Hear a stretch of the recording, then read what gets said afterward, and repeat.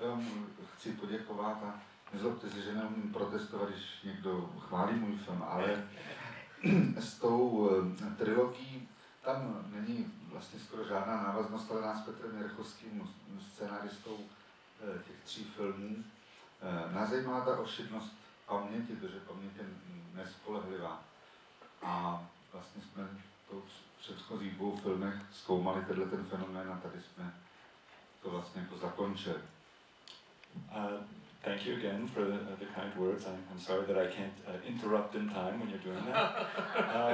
As far as the question of the trilogy, it's maybe not that big a connection, but it's something that my screenwriter Petr Jerchovský and I had in mind making these 3 films. They all deal in some way or another with the subject of memory and the ways that memory can be unreliable. My jsme prvních několik filmů, první 4 filmy, naše společní jsme točili, a to byly retrofilmy, to byly filmy z minulosti. A mě po letech právě napadlo natočit filmy, kde vlastně ta minulost hraje podstatnou roli, ale nevidíme ji. Kova Srpího duži, nebo Nevinnosti malinko, tady taky malinko, ale vlastně jsme odkázáni jenom na tom, co si z toho pamatují ty postavy, a oni si pamatují různé věci. So several of our early films, the 4 of the films we made actually were kind of retro films set in the past.